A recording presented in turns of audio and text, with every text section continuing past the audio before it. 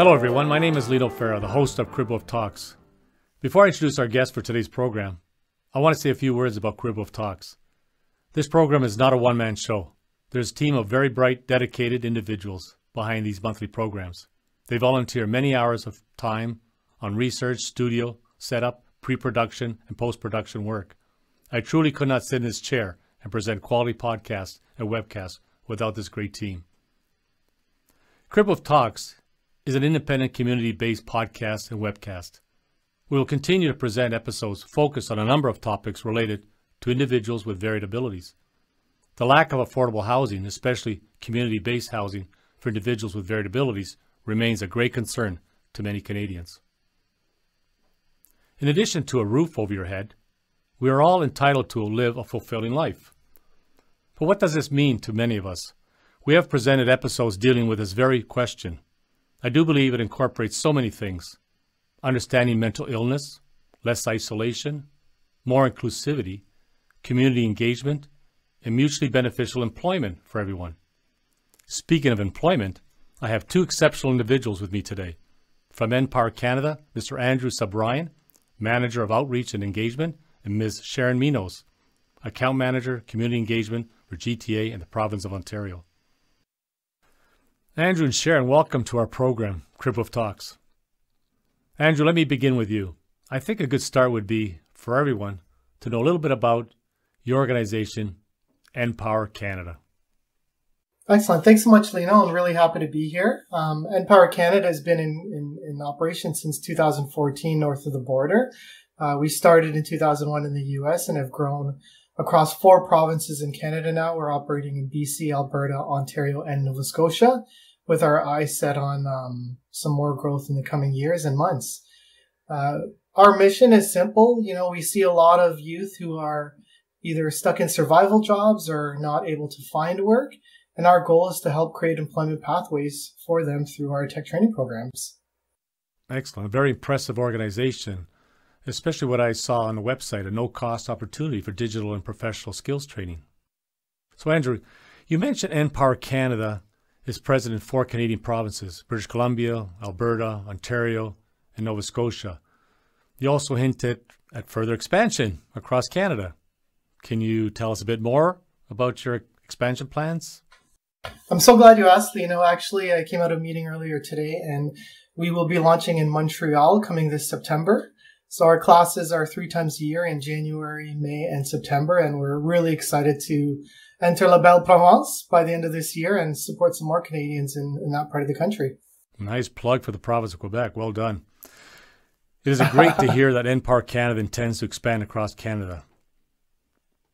Sharon, your website indicates that NPower Canada targets individuals between the ages of 17 and 30. What is the reasoning behind this age group? Yeah, thank you so much for this question, Lino. So we at NPower Canada have identified that there are many talented and passionate young people who unfortunately lack the proper skills and access to the right tools, which are necessary in order to launch successful careers. So this limits their ability to participate in the future workforce and build a secure and sustainable financial future. There are actually over 860,000 youth and young adults across Canada who are not employed, studying, or participating in some form of training. And this information can also be found on our website. And our incredible funding sponsors have equally recognized this shortfall in the job market. And as a result, they have committed to supporting these young individuals by providing them with that ability to join NPower Canada's programs at no cost so that they can have these equal opportunities to advance their careers. Well, Sharon, 860,000 young adults unemployed across Canada. This represents roughly, 2% of the Canadian population. That's significant. Sharon, could you walk us through the selection process to these unique digital training programs? This is a great question, and also one that we are always so happy to answer in order to help individuals take that first step in applying. So through the support of our great sponsors, our programs and services are all free with no hidden cost, which is something we are very proud to share. Our goal is really to ensure that community members are aware of the wonderful benefits they can receive by taking advantage of NPower Canada's services. As so, our skills trainings consist of numerous different in-demand certification programs that applicants can choose from. Some of them are actually for beginners, which means that you do not need to have any prior IT knowledge whatsoever. We really do aim to target as large of an audience as possible, regardless of whether they have a background in IT.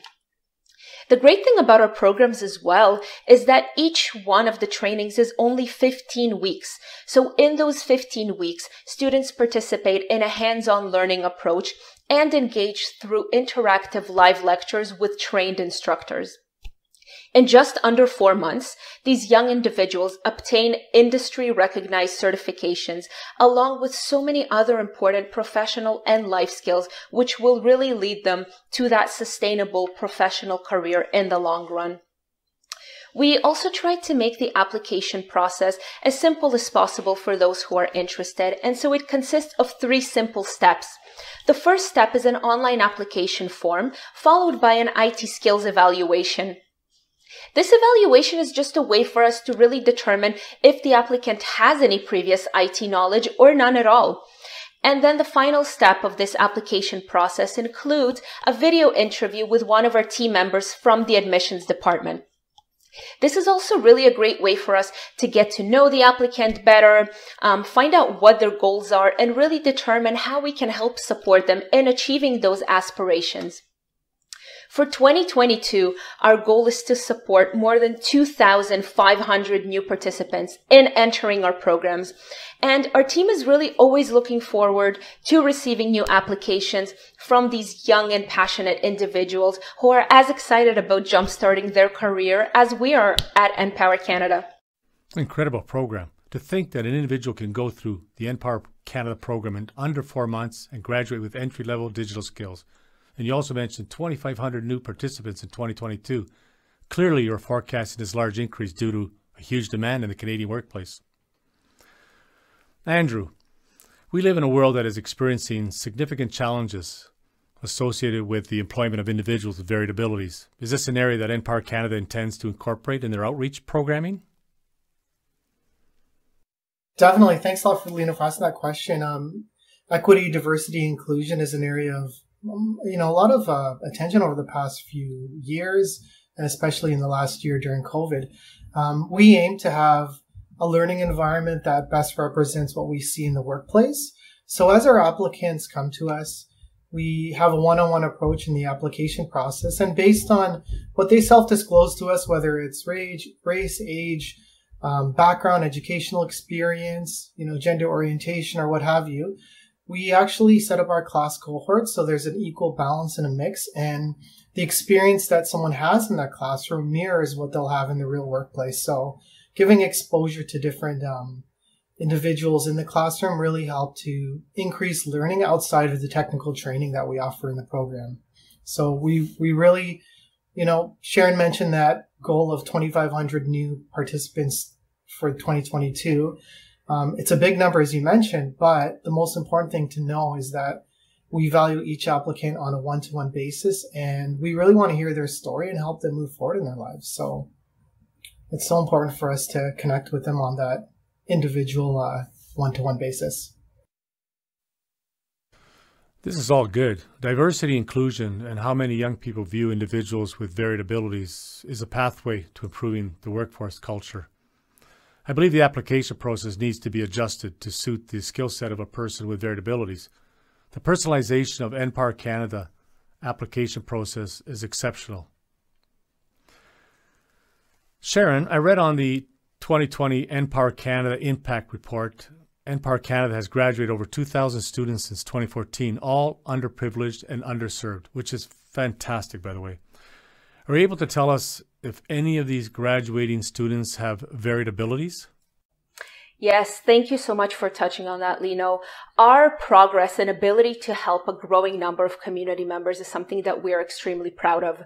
We have really expanded throughout the years and have a growing list of over 2,200 program graduates. As Andrew was also highlighting, we are committed to equity, diversity, and inclusion, and actually 13% of our students self-identify as having unique abilities. Student success is something that's really important to us, and so we also offer alumni support for up to 5 years post-graduation. This also includes some additional alumni certification trainings, which are available at no cost.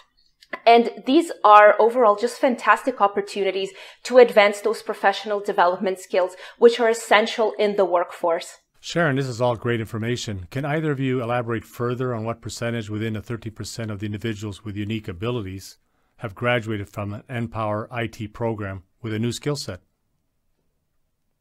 Yeah, I can jump in with that as well, having a little bit more experience with the applicants as they move through the process. So what's interesting to note, and we are really working hard to create an environment where applicants can really be open and honest in sharing with us their needs that they have. So what we've found is, during that initial stages when they reach out to us, even when they apply, finalize their application, begin our orientation bootcamp week, many are reluctant to actually disclose that they do have a disability or a varied ability need. It may have been because of previous experience, whether they've been applying for a job or even applying to school in different areas and just kind of being shut out of those opportunities.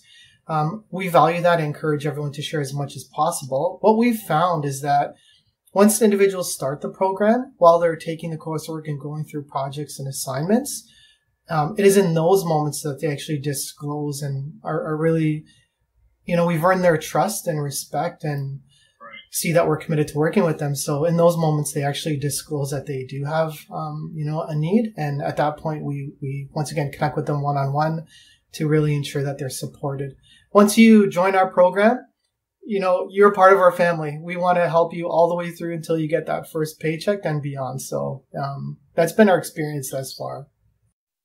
That's great information, Andrew. And I love hearing about the family part. So, Andrew, I have a two-part question. What do you see as the current challenges faced by NPower Canada?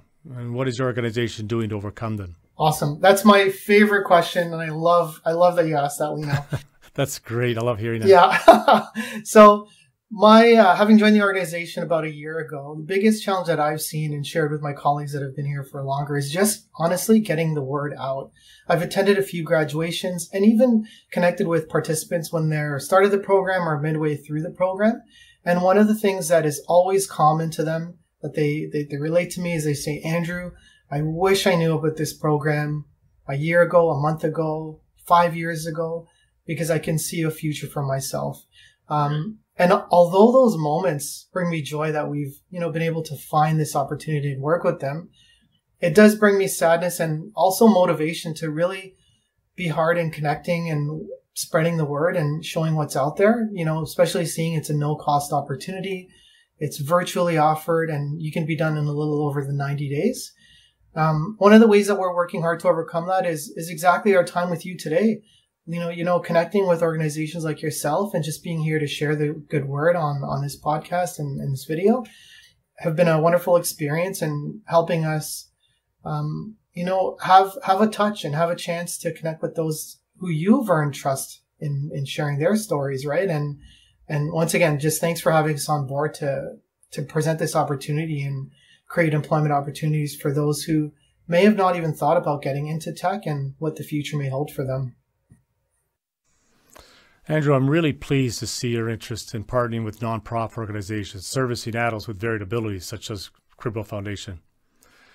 A great way to access perhaps the segment of the underserved and underprivileged population may be to consider an access point to these digital training programs existing in multi-residential communities where individuals with varied abilities are looking for personal growth and new skills. Would this be something that NPower might consider? Yeah, excellent. We're I mentioned we're growing provinces, and in our exploration and connecting with partners like yourself, I feel like I'm in school because I'm learning of new opportunities and different programs that are out there. So the company, our mandate is to really be innovative in our approach and, not just presenting the opportunities through our traditional, promotional or recruitment activities that you would see a typical college or university or high school, but, what can we do to meet people where they are? Love learning on new ideas on how to connect and how we can join forces with those organizations like yourself that are just helping provide and being a springboard for those that are trying to elevate themselves. So yeah, definitely would be. I'd love to share some ideas with you. Thank you, Andrew. We'd like to work with you as well. I think people will see NPower Canada as a beacon of hope and on the frontier of providing new opportunities for young adults that are underserved and underprivileged, especially those individuals with varied abilities. Sponsor funders are investing large dollars in new and complex technology. IT technology is getting more and more complicated. Clearly, the NPower's program is grooming the next generation of IT specialists to support the increase in demand for IT technicians. Thank you, Andrew and Sharon, for being on our program. We applaud the inclusive approach to digital training, and we wish NPower Canada continued success. And we look forward to following up with NPower Canada. Thank you so much for having us, Lino. Thanks much, Lino. Thank you both. As I near the end of our show, a couple of comments. NPower Canada's no-cost digital training program is a great opportunity at your fingertips. So join us next month for a conversation with Susan Bisaillon, CEO of Safe Haven, a wonderful organization. And in April, with Jim Carrick, VP and honorary founder of Renos for Heroes, another great organization. And if you missed any of our previous podcasts or webcasts, visit www.cribwolftalks.com and on social media platforms. Should you wish to share your story or be part of a future podcast or webcast, please send us an email to info@cribwolftalks.com. Thank you for listening to today's episode of Cribwolf Talks. I am Lino, and remember, those who cannot help themselves need our help.